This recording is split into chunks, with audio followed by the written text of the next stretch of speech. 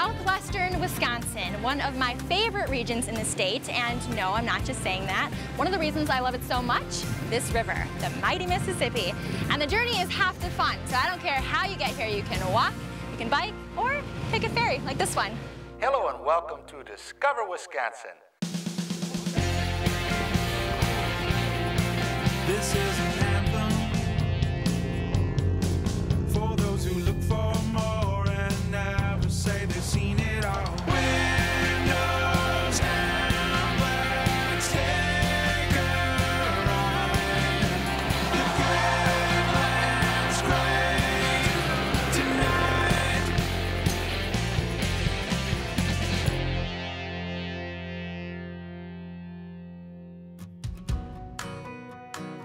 The Mississippi is steeped in history. I mean, not only are the towns filled with stories that go back centuries, the river itself has several old-time riverboats that cruise its waters. We start today in Crawford County, where the Celebration Belle is docking.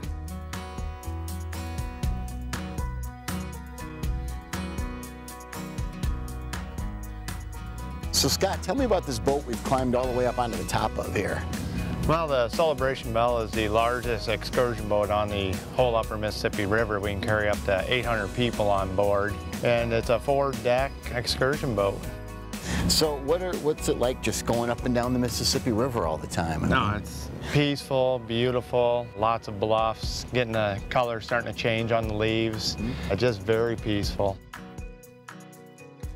What are some of your favorite sights as you go up and down the river? What do you like to stop? What do you like to point out to the people that are traveling? The people are more interested in the wildlife, especially the eagles. Locks and dams are always a big factor, of course, and just a lot of the history of the river that we go by as we make our way up and down. And that's a history that goes back to, what, the 1600s? Yeah. 1700s? We've read a lot of books. There's a lot of history on the Mississippi River, all about the steamboats. We tell them about everything we know. And so, Scott, what's your favorite site along the Wisconsin part of this river tour? The bluffs of Wisconsin, you can't beat them. They're beautiful. Lots of small towns like Cassville, Wisconsin. We go through a gorgeous little town with a ferry that crosses there. Just a beautiful ride up this way. These are about the highest bluffs on the Mississippi, too, aren't they? They are extremely high. I mean, all our clients that are on here are from all over the Midwest, and they point that out all the time, how beautiful this area is up here. I'm going to check out the bluff firsthand. With Nelson Dewey State Park, Wyalusing State Park, Blackhawk Park, and Sugar Creek Bluff State Natural Area nearby, you can easily spend all weekend hiking and taking in the majestic scenery. Good morning from the Sugar Creek Bluff State Natural Area. There's beautiful hiking trails here. We're taking in vast views of the Mississippi, looking for birds, listening to the birds sing, and then listening to the rumble of the trains that are going all the way up and down the Mississippi River. David Traster is leading the bird walk today, and I have a couple of questions for him about the area.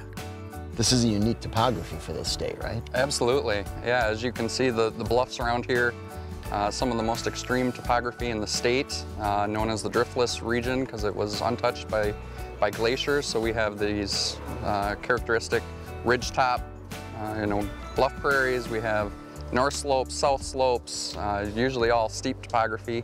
But that array of the different aspects give us a lot of diversity in our plants and animal species.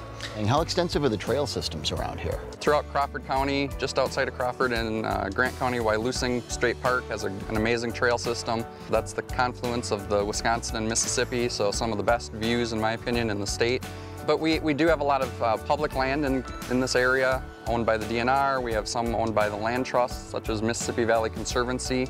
So there's definitely a lot of opportunities to get out onto these landscapes and see what's out here. Biggest fork, you go to the left. Yeah. Oh, and it's 2/3 of the way out that branch. Okay, we're looking at a scarlet tanager. Yeah, a scarlet tanager, beautiful red and black bird. Usually found in dense, solid woodlands. He's in the right place. Yeah. What the region is known for is bald eagles. They sometimes wait for fishermen to throw back in fish to scoop them up. While the best time to see them is in March, it's hard not to see a few hanging around the banks at any time of the year. You really can make your trip filled with whatever floats your boat. Visit us at discoverwisconsin.com.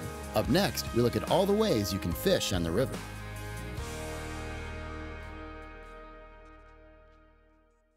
Welcome back to Mississippi River Towns. So I'm here with Catfish Bob. We're out on the Mississippi River at Potosi, and we're going to do a little fishing, kind of a different style of fishing than the typical rod and reel. So first of all, catfish. Bob, what do we do different in a river versus a lake? What's the difference in the fishing? Well, river fishing, we're commercial fishing, so we're gonna set up some hoop nets. So we're gonna hoop fish, and what other kinds of fishing do you do here? Because you kind of scoop them all up with these, right? Well, these will be put out, and then they sit under the water for like 3 days, and then you raise them again. So. Okay, so you lay these out there and wait. Then you come back. And the fish are swimming in them, and they're not supposed to swim back out. You can stop by Catfish Bob's and pick up bait, or if you can't catch a fish, you can buy some for dinner. If you want to fish on the river but don't have a boat, check out Clements Fishing Barge in Genoa, Wisconsin. How do you reach Clements Fishing Barge? You don't call, you don't tweet, you don't Facebook. You raise the flag.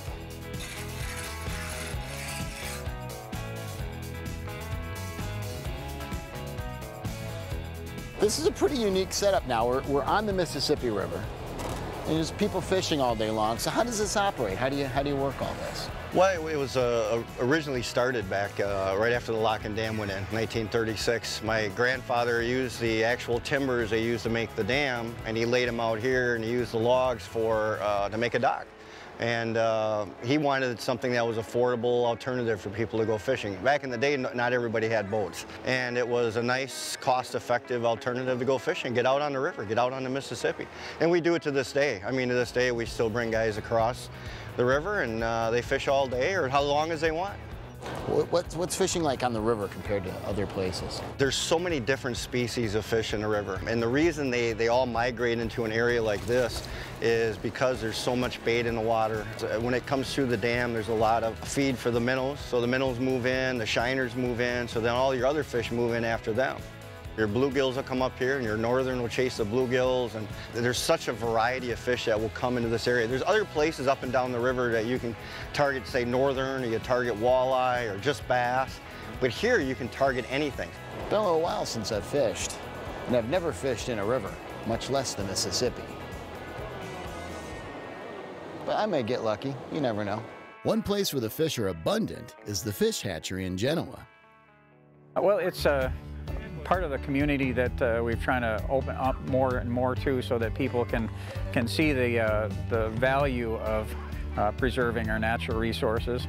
And we try to do that through these fishing events, not only this spring fishing event, but also an ice fishing day that we have in February as well, and a number of open houses. And quite honestly, we have a very vibrant Friends organization as well, the Friends of the Upper Mississippi River, that helps sponsor these events, and also has a very conservation mission as well to preserve the Upper Mississippi River natural resources.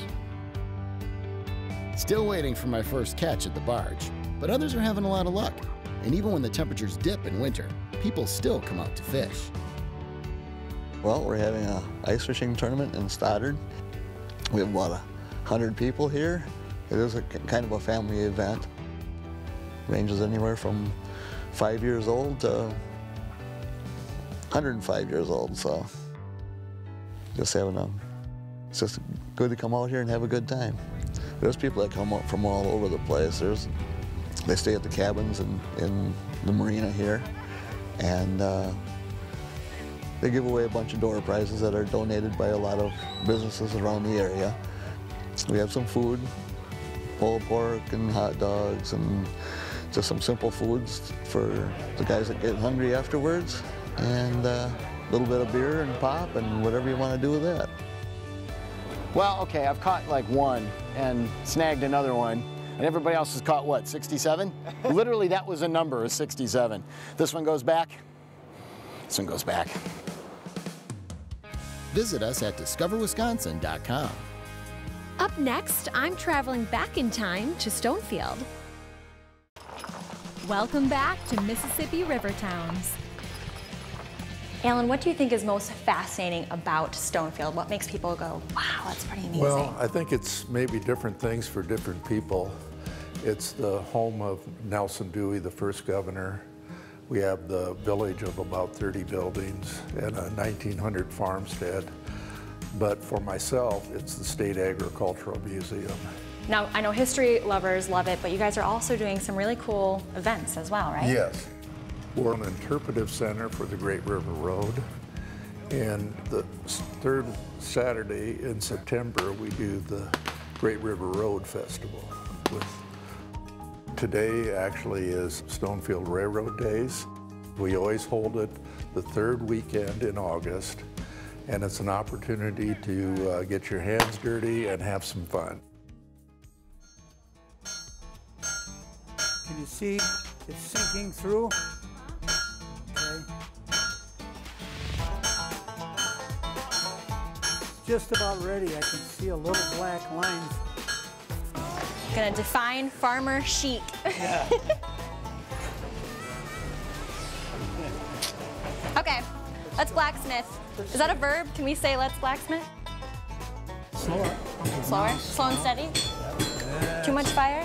Yeah, just slow. You got the pace now. All right. It's up the camera. Oh my God. I'm wearing flip-flops, probably not the best footwear. No, it ain't. Oh yeah. I'm a-looking. You're doing. Uh-oh, it's going down. Yep, back in the fire, because it's re-hardening. Yep. All right. That's right. Okay. Should be ready to start that curl I was telling you about. We gotta make some s'mores after this. Yeah. To the north, Prairie du Chien has the beautiful Villa Louis Historical Site.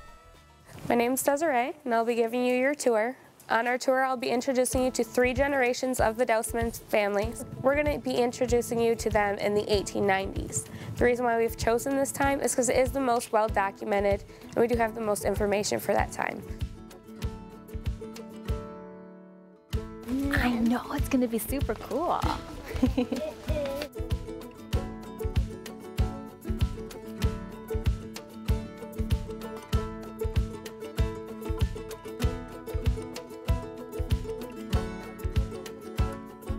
I learn something new like every single day, and I actually find that people's lives, like the servants and everyone that worked here, I find that really interesting. A lot of it we don't get to share on our tour just because it is so much history, but learning about those I find really interesting. The recipe book? This is a working kitchen. We do have a lady that comes and cooks. There was a cookbook that we found that belonged to Jane Dousman. It was written in French. These are some recipes from that time. When they had it translated over, there was some pretty interesting instructions in there. Things like a clump of lard the size of a hen's egg, or my personal favorite, cook until done. Cook until done. If you're into military or medical history, you have to check out Fort Crawford. I meet up with Mary Antoine, president of the Historical Society. This is the spot where the second Fort Crawford was located. And so the history of Fort Crawford has a lot to do with Wisconsin expansion and settlement. And we start out with the early history with Fort Crawford and Black Hawk. But Prairie du Chien did expand, and there is a lot to do and see here. At one time, it was considered one of the more important communities in Wisconsin, and speculation it was going to be larger than Chicago. Oh, really? Oh, yeah, because of its place on the Mississippi River. So a lot of our exhibits have to do with things on the Mississippi River. Clamming, the first railroad that came from Milwaukee to Prairie du Chien, and all the people that lived here. Well, it may not be bigger than Chicago, but it's prettier. I can say that, right? Yes, you may. Oh, little buttons. So they make buttons out of these clams. Is that crazy? Just a little bitty boat on the big boat. Wow. No, I'm not a bug expert, but it kind of looks like a grasshopper. Yeah, their legs are thin. You think they can jump really high? Head to discoverwisconsin.com to begin planning your adventure.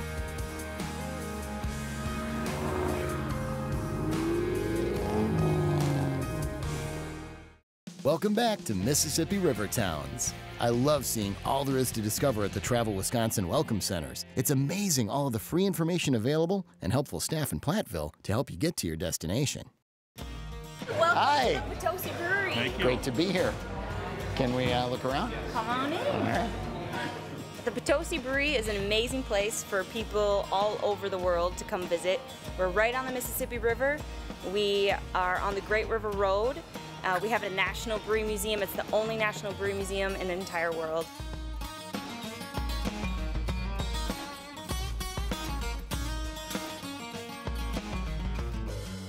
So we're here at the National Brewery Museum, which is in the Potosi Brewery.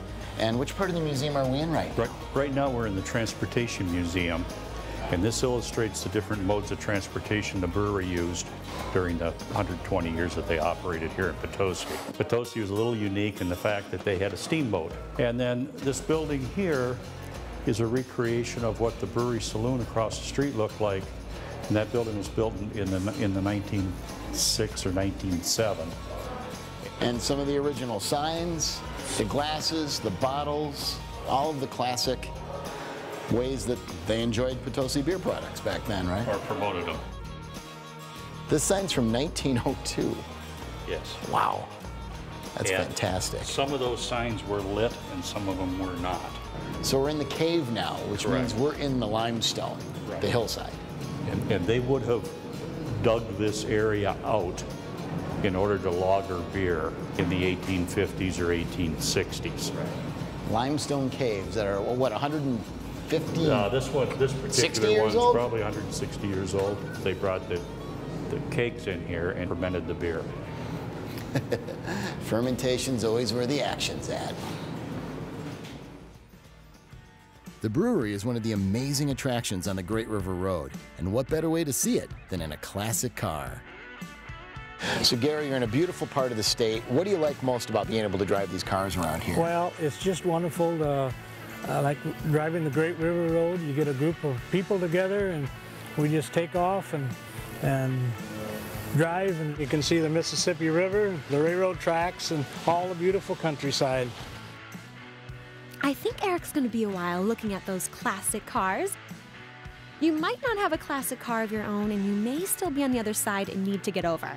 That's when you take a trip on the Cassville Ferry. Load up your car, bike, or you can walk on and take in the sights. Whatever your vehicle of choice is, get to the Great River Road in these great towns. And in the summer, the farmers markets are the place to be. From crafts and food in Ferryville to fresh produce and music in Viroqua.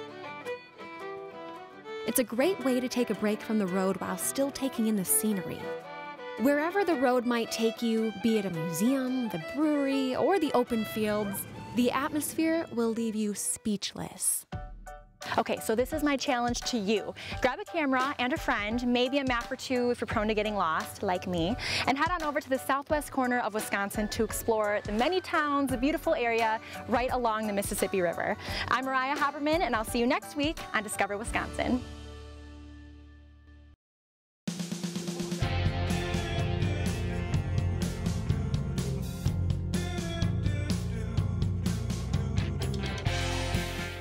For more information and bonus video from this episode, go to discoverwisconsin.com. And don't forget, follow us on Facebook, Twitter, and Discover Wisconsin Radio all across the state.